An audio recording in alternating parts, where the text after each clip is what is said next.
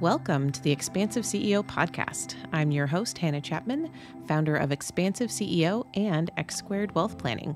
Buckle in as we explore how to create true prosperity and build a business and a life that expands beyond yourself and makes a dent in the universe.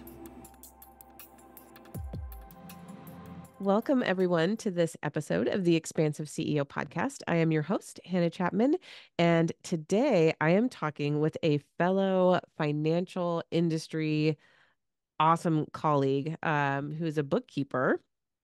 So we have such an awesome synergy and viewpoint into really business finances together. So I'm super excited for this conversation with Michelle Cooper, who is the CEO of Alchemy Accounting and Bookkeeping. And she's also a business mentor and author. She has her own podcast too that we will link, so you can go listen to her. She's an international speaker. And in the bookkeeping accounting space, she really helps you tidy up your money and the relationship. This is the important part, the relationship you have around it so that you can run your business and your life with confidence, clarity, and ultimately ending the suffering around your finances. So, Michelle, thank you so much for being here today. I'm so excited to talk to you.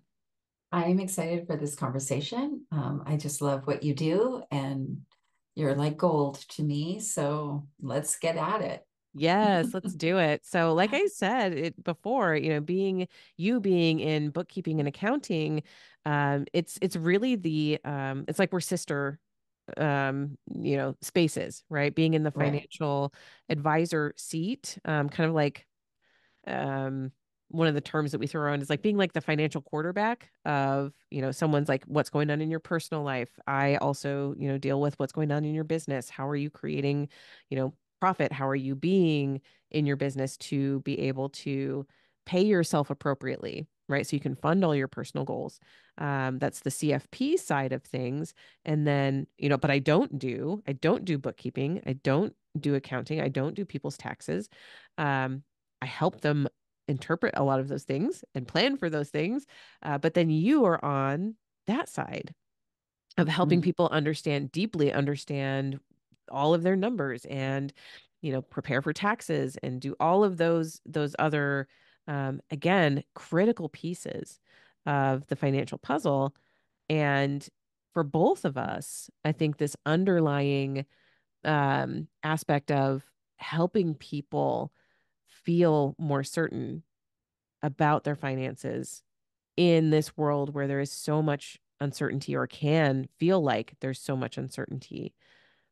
That's the thing that really stands out. So one of the things that I hear a lot from people, and I'm curious to hear if you hear the same, is that, people feel like they feel a sense of peace with me, like the financial Right. peace, right? Oh, it's going to be okay. When I'm with you, I feel like it's going to be okay. I understand what's happening. I feel a sense of peace. And how does that translate for you with your clients? Do you notice the same thing? Yeah, for sure. Bookkeeping and accounting at the very foundation, it's a compliance-based service, right? Like we are providing accurate, detailed financial records that are then turned into tax returns because, taxes is one of those things that, it's not going to go away, right? And we all have to participate in that process. And what I realized is that there's that piece for sure, and that's a really critical piece. However, there's the equally important and often overlooked piece is their relationship with money, Hmm. right? And their relationship with the financial part of their life and their business. And they're very intricately weaved together, right? And so if you aren't taking care of the compliance piece, you're absolutely not going to feel empowered about this part of your business, nor this part of your life, right? You're going to be in that kind of fear, that anxiety, that overwhelm energy, right? Now, you can still have that compliance piece taken care of and still feel anxiety. Sure. There might be something else going on there, right? So for me, it's kind of twofold, right? It's, yeah, for sure, we've got to, get the financial records taken care of, and be looking at a team of professionals that are going to help you achieve your goals, financial planner being one of them, right? But also, uh, what's going on kind of underneath that could be causing some misalignment or dissonant energy, um, which isn't helping you achieve your ultimate goal, right? And often people's ultimate goal is peace of mind, Yeah. right? I just want to feel okay about this part. Um, I think the feedback that we get from clients is that they do feel confident, they feel content, they feel that things are taken care of. Um, Often when people work with me in an advisory piece, they say that it sounds like my goals sound so easy when you reflect them back to me, right? I just think that's one of my just, human design gifts that I see a possibility very easily, and I see the path for them. That it's like, kind of like you can't see the outside of the jar from inside of the jar, or I can't remember what that saying is, but sometimes you're too close to see the fastest route through something. So yeah. Oh, and if the audience hasn't picked up already why we jam so well, right? Like the vibe is so good, is because, yeah, we just have such a similar ethic around, how important not just the numbers are important. Having good data is important, right? Having a Yeah, good understanding of your numbers is absolutely fundamental to understanding and feeling confident and feeling peaceful about your finances. But the emotional side of how you feel about your money is the more impactful side. It's like that's where all of our decision making comes from. Our decision for making doesn't sure. doesn't actually come from like the data. It comes Mm-hmm. from how you feel about the data. And so that aspect of like we have to address the emotions. We have to address how you feel about your money. That's how we transform. And then of course you just mentioned human design like three times. Because that's a big aspect of how are you showing up, right? Are you Mm-hmm. showing up as yourself? Are you showing up authentically? Do you know how to do that? Right? And that's human design helps us really see ourselves for all of our gifts, right? So we can lean, that's how I feel. Anyway, Yeah. like I feel like it's this permission slip to be who you are. Oh, that's such a good way of looking at it. I totally agree. Like, I use two tools in working with clients, which is human design and sacred money archetypes. And the combination of the two for me really helps me um, see their gift, right? And I think it helps them see their gift, right? So I'm able to, for example, if somebody's a generator and in human design and they're I don't know, like a connector in sacred money archetypes, I know that their fastest path to money is going out there and building relationships with people, Mhm. right? So using that generator energy and responding to, like, you got to put yourself out there, but responding to what comes to you rather than like seeking these things out, right? And the whole thing around, you know, if you're a connector, like, your fastest route to cash is through relationship building. So Mhm. investing in, I don't know, Facebook ads isn't going to work. Right. Or funnels, like spending Yeah, thousands of dollars on it's funnels not that going to work. you don't have to like, oh, you don't ever have to do another sales call. Like, wait a second, that's actually completely counter to your design. Totally. Totally. So I love that. Oh my gosh. Yes, that is um so yes, so similar to, when you're saying that, like, are you a generator or are you a projector, right? Like Right? all of that, like you're going to show up very differently, even in the same business. I have it's so interesting. I have in one of the groups that I run, we have two women who are both in the bookkeeping and accounting space. They're so wonderful. And one is a manifester, an emotional manifester, and the other is a sacral generator. And so it's so fun to see how they have very similar business structures and they're different, right? They show up Yeah. so differently to their spaces and they're meant to. They're not meant to do things the same way. Um or attract clients the same way or say the exact same thing. You couldn't give them each like here's a bookkeeper script to get new clients. Like Right.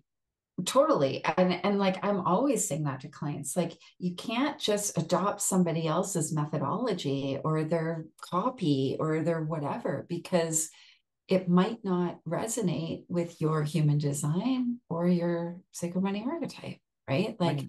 it has to be true to you. And the way I have built my business is like, it's taken me a few years, let's say, to really lean into my human design and really understand myself and trust, Yeah. And right? what's your main design? I'm a generator. I'm a 6-2, Okay. And sacral or emotional authority? sacral. Sacral authority. Okay. I'm a Yeah. 6-2 manifesting generator with sacral authority. Okay, yay. So we Yeah. also, So right? We have um that in common as well. So yeah, I would say tell me or do you have an example rather? Because I have quite a few examples of how this has um shaped up for me over the last several years.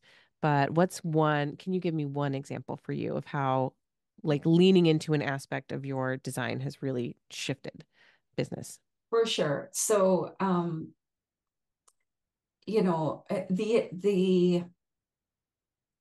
the idea for me in my human design of responding, right? Um, in the beginning of my business, I realized that I was doing that, but I wasn't conscious of it, right? So instead of being out there hustling my ass, seeking, work and clients and that kind of thing, responding to opportunities that were presented to me, and trusting that sacral decision making process, right? Like, Mhm. what does this actually feel like in my body? As an accountant, my brain will kick in the logic and reason Yep. piece. And I often have to overrule that, right? Because something might look really good on paper, right? I've had clients or potential clients that look really good on paper, and there's something that's telling me this is not a good fit. Yep. And I can't put my finger on it. And I found that my logical brain will be like, oh, this is a great client. It's a lot of work. It's a big contract. Like, we should do this and figure it out and make it work. But there's this nagging thing that's telling me this is not in alignment with what I stand for or what my business stands for, right? It's not in line with our core values. I've had situations in the past where I've moved forward with that and it has been a disaster, Yep. like a complete disaster. Not because anybody's right or wrong, or we are just not a good fit, Yeah. right? And um, and it's almost traumatic for everybody involved. The client, my team, me, like it's awful, right? Yeah. Versus even the opposite of feeling like, I don't know, like on paper, this business maybe doesn't totally align with our core, ideal client, right? Maybe they're a little bit smaller, or maybe they're too big. We had a client recently that is a $20 million multinational call center. And I was like, Okay. oh, that's a lot, Yeah. You right? don't Like, have an internal accounting department?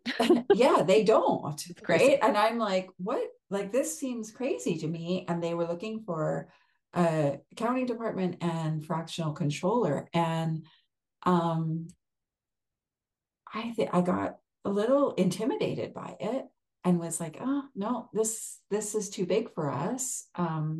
Even though I knew that we had the right people. So I had to really kind of go into my own internal process and actually see that and spend some time with the business owner to see that actually we are very aligned, right? And he came from a community that I am very active and involved in, and it has very similar core values, um, very spiritually aligned, even. And so I said, okay, well, we'll move forward with this, but we're just going to have to see how it goes, right? And it's actually been an incredible process, right? So it can be, to me, it can be when you start to become aware of your human design, it might not always seem to make sense. It Um, makes sense up here in the head. Logically. Yeah, totally. Especially if you have that strong kind of logical, um, kind of masculine brain that can Hmm. kick in. I do. Yeah. Um, and so I have to override that sometimes. Yeah. Oh my gosh. That I would say the exact same lessons were the most impactful ones from a business standpoint of sinking into and trusting like life will bring me things to respond to. Right. Hmm. When I respond to things, I am so much more powerful, so much more aligned. And that sacral response can be really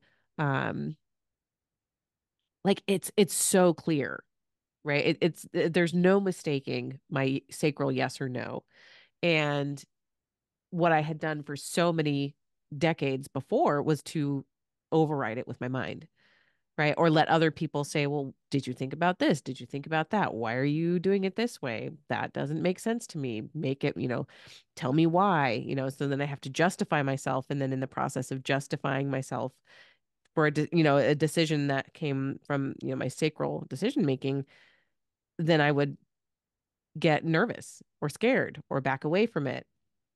And in the last 3.5 years, like really learning and applying my design, I can every time I follow my response and my true sacral yes or no, it's like the ease with which things flow. I have never experienced, especially over the last like more than a year at this point. This is October 2024 when we're recording this. And about the last year and a half, I have like really honed in on allowing myself to respond to things, not doing so much. Yeah, like you're saying, the forcing. Anything that I'm forcing, it's not going to work. It's not going to work out Totally. the way that I want it to. Yeah, totally. Like for me, building relationships with people, and then responding to opportunities that come from those relationships is gold, Yeah. right? Um, it doesn't feel good to me to, I'm not one of those like salesy kind of people. So it doesn't feel good to me to be like promoting myself and like putting myself out there in that way. Um, that feels like chasing energy to me in my body, right? And so I know that that's not right, right? If I'm in a room with people and I'm getting to know them, I'm telling them about my business. If they need that my help, absolutely, right? That feels really easy. And that's mostly how my business has been so successful because I've allowed that to happen, Hmm. which shifts your energy, right? It shifts it to like what you said, that calm, peaceful, content, confident energy, right? Which we're all looking for, I think, Oh right? yeah. Yes, absolutely. Um, and so this kind of like dovetails perfectly into the topic that I think was really present for today. And again, so it's October, we're recording this on October 18th, which for the US are presidential election with presidential election attached to it this time, is in the beginning of November. And for Canada, where you are, Michelle, is it similar? Do you have a similar election cycle right now? Yeah, so we have an election actually is on Saturday, this Oh, okay. Saturday. Okay. And yeah, there's a lot of uncertainty, right, that comes in an election year. Um, I don't know. I don't think it matters where you live in the world. Yeah. There's just uncertainty that comes. Yeah, absolutely. And that's that uncertainty that can be pervasive. I've been talking about this. Anyone who's listened to most of the podcast for this year, we've been talking about the uncertainty um, a lot throughout this entire year because it does tend to ramp up, especially in the summer and leading in. And so, one of the things we were talking about before we started recording is that um, businesses tend to pause. Even consumers will pause and wait until we have more clarity, right? Businesses, markets, consumers, everyone wants to know what's going to happen and then they'll make a decision, right? So, from your perspective, what was super interesting to hear, because you have a large base of clients, lots of different businesses and business owners that you work with, seeing like the trend of revenue being down across the board. And For from sure. and from my book of business as well, I mostly work with business owners. Um, I would say the majority of them have been experiencing that same thing of revenue being down for the year. People, this sounds really good, but I'm just like, I just need to wait. I just need to pause on that, and just wait until there's more certainty. And that's, that can, it can just take a little bit of time for that uncertainty to unfold, or to become clear. And so one of the things, that you had shared, was like how, and I see this too, how how much of a toll that can then take on the business owner and how important it is to have a support system for your financial life. Like when things are tough, that's actually when you need the support the most, Oh, right? totally. Yeah. So Totally. can you talk a little bit more about that and tell that story a little bit? Yeah, for sure. Like, so we have hundreds of clients across North America, so Canada and the United States. So we have a really broad spectrum, mostly service businesses, right? So selling services is very different than selling products, right? Products people can buy, or they might be smaller purchases or something that they can kind of try on and get that instant gratification or try out, or even larger product purchases like a car that they could go test drive, right? Purchasing a service is different. There's this leap of faith that people need to take in purchasing a service, right? And it's our job as a service provider to help them navigate that leap of faith, right? And build that trust. In working with clients across the board, I see a drop in revenue. I would say, I don't want to say 100% because I don't know that I've looked at everybody, but the percentage is really high, right? Yeah. I find that people are right now, like you said, they're a little bit more discerning about spending money. They're not as impulsive in buying stuff, most people. Um, there's uncertainty around who's going to be president, or in Canada, which party is going to lead. But the fact is business is going to go on, Yep. right? Life is going to continue. It doesn't matter uh, who gets elected. Business is going to go on. Sure, there might be some things that might affect your business, absolutely. But all in all, business is going to continue. The uncertainty that happens, and what we see in this drop of revenue in people's businesses translates into what I see as anxiety and fear, right? This uncertainty. of like, is the economy going to pick up? Are things going to pick up? Do I need to lay people off? Like there's real world things to think about, right? Can I make it through this time? Right. I also think there's this kind of like almost like whiplash effect from the pandemic, right? Where, that whole situation and the economic repercussions of all of that, we're seeing the reality of that now. Business owners are seeing the reality of the workforce and the changes in the workforce and their attitude. And so there's a lot of components that as a business owner, I think leaves you with a lot of uncertainty.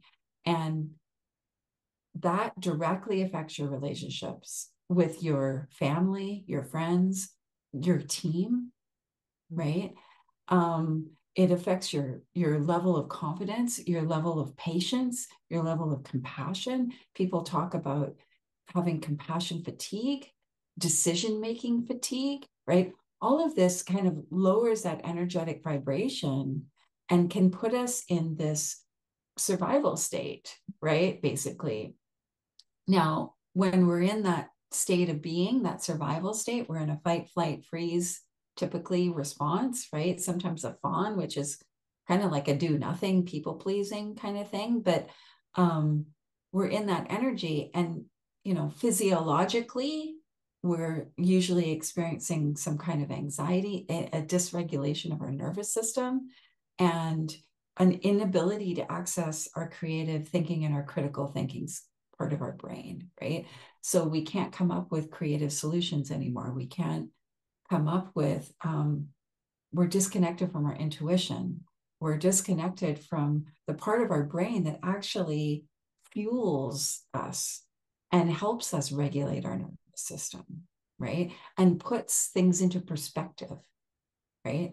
So to me, what I see in my business with my clients is they become really panicky. And it's like this reaction of like slashing costs, right? Letting people go, like taking drastic action, which is that black or white view. It's like putting on the black or white glasses, right? Like, oh, I got to slash expenses, right? I'm going to lay everybody off. I'll do everything myself kind of thing, right? And that's not the answer, to be honest, right? The answer isn't the contraction. Contraction and expansion, as you know, because you work with this, is natural in our universe, right?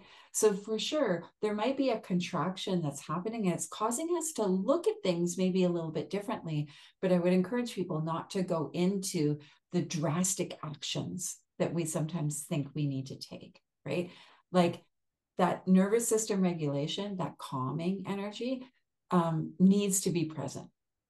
So what you would see is like that kind of black or white scenario, those drastic actions, arguing with friends, family, impatience, even family, if you've got a partner, spouse, whatever, there lots of arguments, lots of tension there.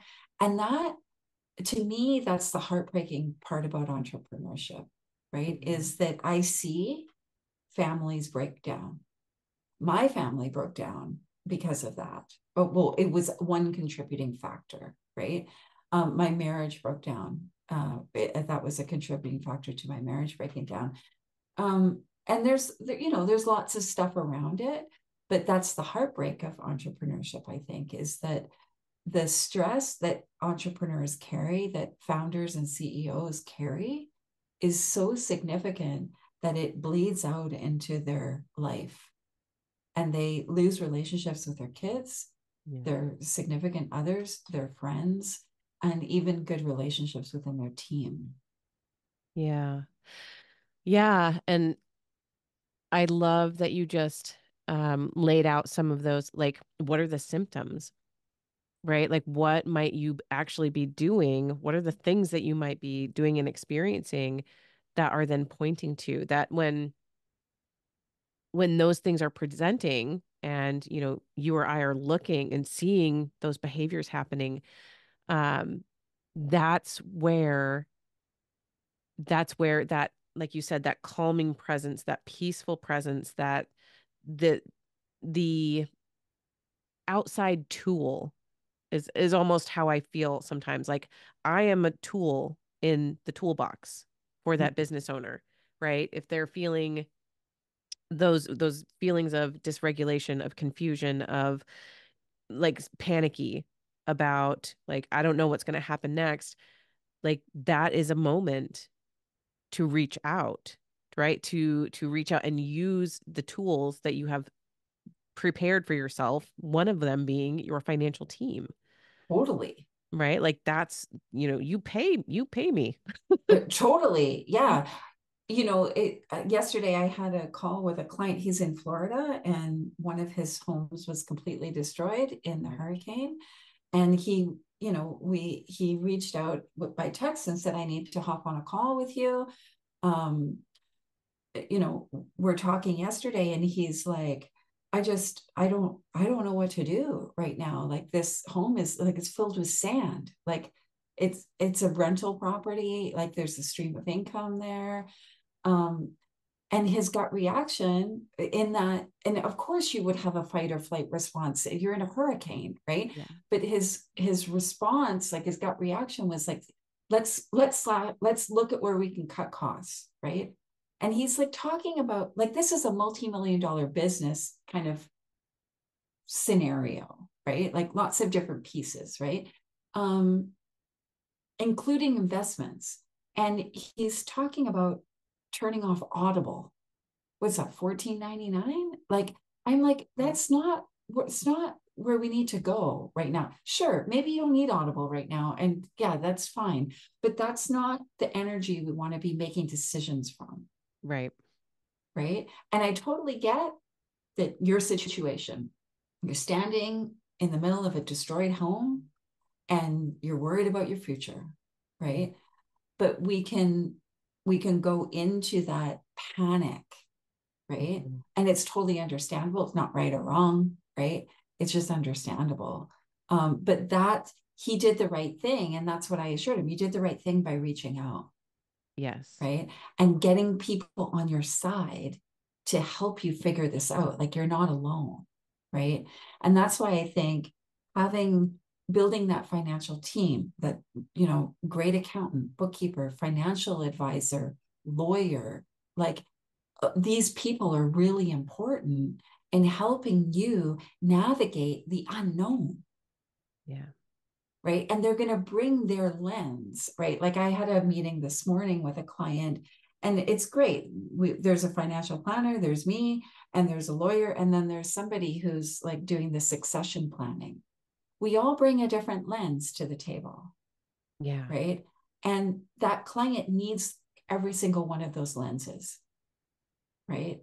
And we're all there to support them in figuring out the succession of the business, right? So we can weigh in with our input, but then also work collaboratively. And that to me is an ideal scenario. Not everybody has that. And Right. that doesn't have to cost a lot of money either. Like, just saying, people think these things are really expensive. They're not, right? Considering the benefit that you get out of them. Right. Exactly. Exactly. The one of the most amazing things I think about having good accounting, good financial planner, good CPA doing your taxes, like they will very often more like pay for themselves more than Absolutely. you can actually count, Yeah. especially if you work with someone over years. If you have a good relationship, like the money you can save in doing your taxes properly alone can be more than you could ever pay your whole financial Absolutely. team. It's Absolutely. it's amazing. And along with that, what I'm hearing you say and corroborate, which is, has been my experience as well, is how important it is to have like a full team, like everyone Yeah. that you need, right? Because it's um I've met people that just had a CPA all through, so their accountant does their taxes, but they don't have a bookkeeper helping them keep all the receipts in order for the whole year. So it's a whole Mhm. mess at the end of the year when they're trying to get everything to the CPA. They don't have a financial advisor either, right? Like they're like, well, my tax person will just tell me what I need to do, right? Like, no, that's not their wheelhouse, Yeah, for sure. For right? sure. I see people like that all the time, right? Where they're like, oh, like you said, like they have a CPA, but they have no bookkeeper, they have no financial advisor. That's usually a common scenario.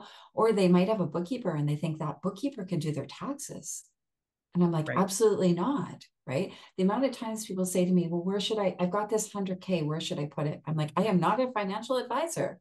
Can't tell you that. Like, yeah, like it's actually against the law for me to tell you that. But like, that's a question for a financial advisor, right? Yeah. Like, that's their job. Right. And I'm very, very, very much a proponent of building a team, a collaborative team, that syncs with you, right? So often that means um, interviewing people, Right. right? Like when I met you and I was like, oh my God, like you come at this with the perspective of human design, you're my person. Because my people, my clients, slant to that way, right? They Right. lean that way. They might not totally be in. Some of them might be a little like, Michelle's a little woo or whatever, but they're open to it because they're in my world. Some of them are Right. all in. I can easily, like, they would jump all over you, kind of thing, because that's a unique thing, similar to me. Not a lot of accountants work with human design and money archetypes, right? Right. Exactly. So when you find people, like I hang on to them because it's so important. There's so many aspects to people feeling safe and secure around their finances, Yeah. right? Yeah. And that's the gosh, you told a story before we started recording, of someone that having taken their life because of the financial strain and stress Yeah, yeah, over, several years. And so it's like it hits you like, oh, like right in the heart. for sure. It's what I call like the dark side of entrepreneurship, right? Yeah. Is the stress that business owners walk around with. It's they carry it like a lead backpack on their back. And I've had one client and friend take their own life.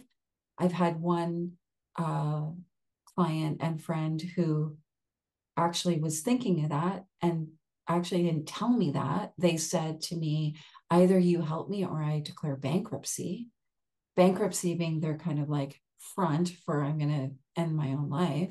Mm, We were lucky enough to step in and turn that business around in 2 years. And he ended up exiting with a sale. mm, And that's when he said, well, I was at that place where I was ready to go because I just felt I couldn't provide for my family. yeah. But on the other side of that is I've had two clients and friends who um, naturally passed away, uh, which, there could be a variety of reasons for that. But in my opinion, knowing from the inside of their business how much stress they were under, for sure that was a contributing factor. Yeah. And I don't want to see that, right? Like that's the extreme side of things. Within that is all kinds of things that happen. Like I said, marriages break down, families break apart, relationships end, um, people burn out, right? They have significant health problems. I got to that place where I had a really significant health challenge that was absolutely related to stress in my business Yeah. and specifically around finances, Hmm. right? And it was how I dealt with that stress that was very unhealthy. And I had to unwind that for myself. And thankfully, I have a lot of resources and also a lot of training so that I had people who could help me see it and walk me through it. And then I could support myself on it as well, right? Lots of people don't have that. They're just in the grind of business and they think this is just how it is. Yeah. I don't think that's how it has to be. I sure hope it's not. Yeah, Right. I totally agree. It is what a lot of people experience, and so it gets normalized in some ways, right? And not in Mm-hmm. some ways, in a lot of ways it gets normalized. Yeah. And And people can wear that as a badge of honor. I did. yeah, Right? Like, look at me. I'm working so hard. I'm hustling and grinding and I'm doing all the things. And I work 20-hour days or whatever. Right. And it's like, I wore that as this badge of honor. yeah, And I had to really look at why are you doing that? Like, what kind of badge of honor is that? You have no relationship with your kids. You have your marriage has broken down. You're now divorced. You're overweight. You're unhealthy. Like, that's not a badge of honor, yeah, right? We have to get real about that and actually, you know, decide what you want, but then, of course, build a team around you. Like, I was completely ignoring my finances and I was like the cobbler with no shoes kind of yeah, thing, right? Like, I don't have time to deal with that. I'm generating revenue. And that was my whole focus was generating revenue in a way that wasn't aligned with my human design or my money archetype, right? And that's why it was so hard, yeah.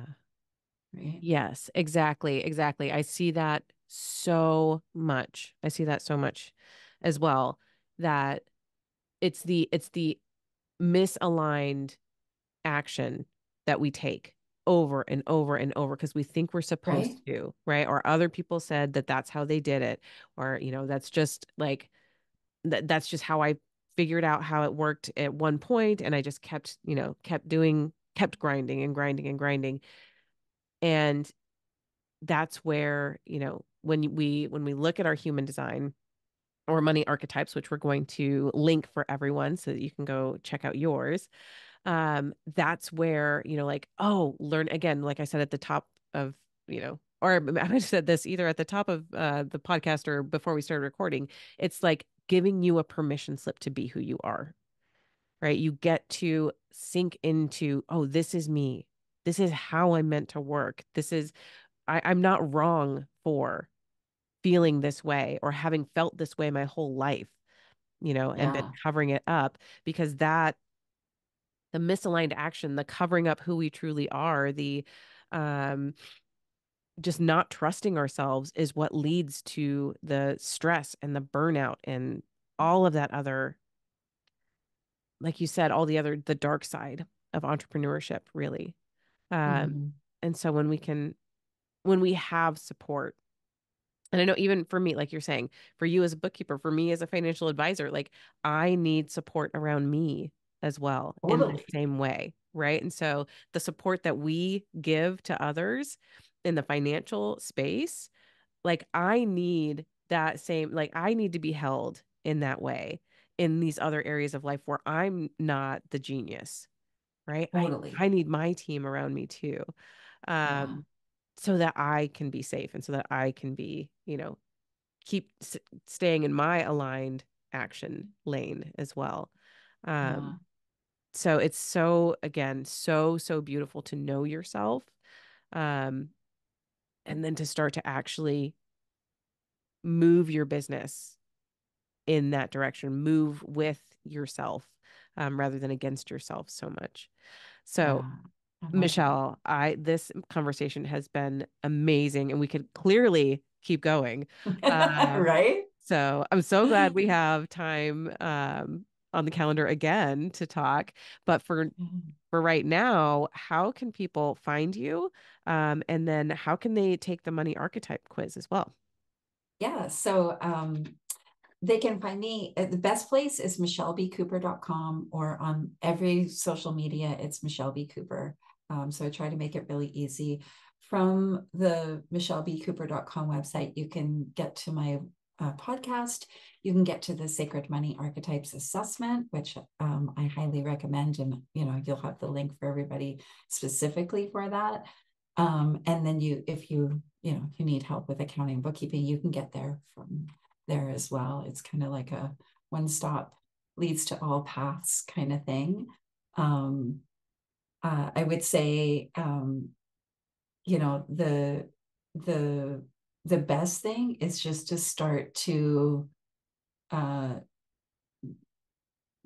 get to know people that you need in your life, right? Like, I don't believe in rushing into anything, but when you feel somebody is of resonance with you, like, take that action and reach out and like respond.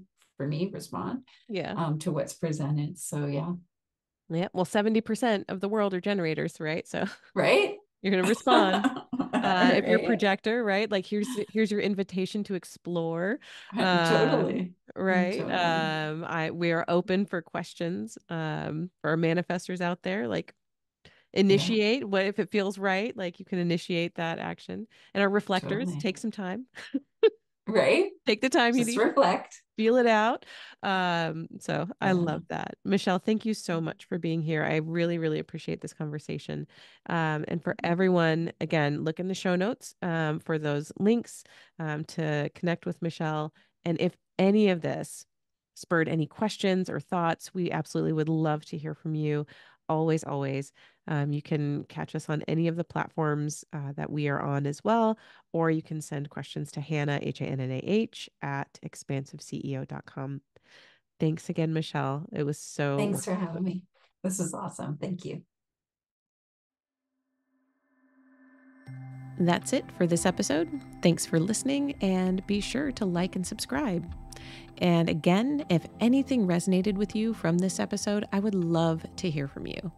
Email me at Hannah, Hannah, at expansiveceo.com and tell me about it. And if you're ready for your greatest expansion, you can find ways to work with me at expansiveceo.com and at x2wealthplanning.com. That's X, the numeral 2, wealthplanning.com.